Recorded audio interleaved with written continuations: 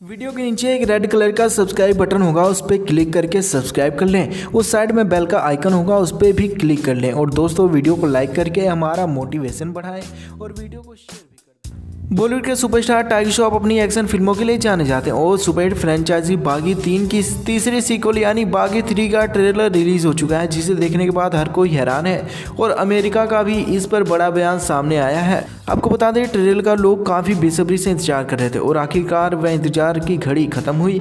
अहमद खान द्वारा निर्देशित की गई इस फिल्म में रितेश देशमुख, श्रद्धा कपूर, टाइगर श्रॉफ अहम किरदार में नजर आ रहे हैं। आपको बता दें इस फिल्म में इस बार 3 गुना एक्शन देखने को मिल रहा है और ये बागी फ्रेंचाइजी की सबसे बड़ी ब्लॉकबस्टर फिल्म साबित हो सकती है। ट्रेलर देखने के बाद फिल्म की स्टोरी का कुछ हद तक अंदाजा लगा सकते हैं। इस फिल्म में टाइगर श्रॉफ अपने भाई रितेश देशमुख को बचाने के लिए अपने देश को छोड़ सीरिया जाते हैं और वहां एक्शन देखने को मिलती है। जितना ट्रेलर खतरनाक लग रहा है उस हिसाब से तो ये फिल्म बॉक्स ऑफिस पर आग लगा देने वाली है, इसमें कोई दो राय नहीं है। फिल्म में टाइगर श्रॉफ, रितेश देशमुख के डायलॉग डिलीवरी हर किसी का दिल जीत लेंगी।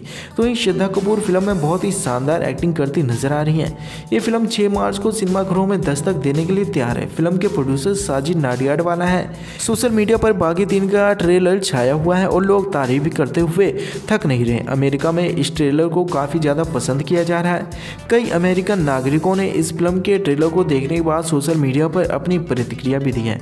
उन्होंने बागी 3 के ट्रेलर को देखने के बाद कहा है कि ये फिल्म हॉलीवुड फिल्मों की एक्शन को कड़ी टक्कर देती है।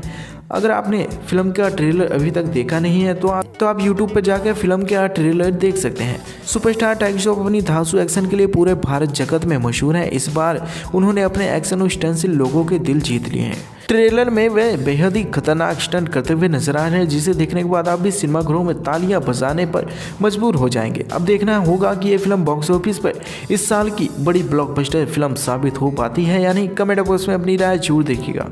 आपको फिल्म का ट्रेलर कैसा लगा है?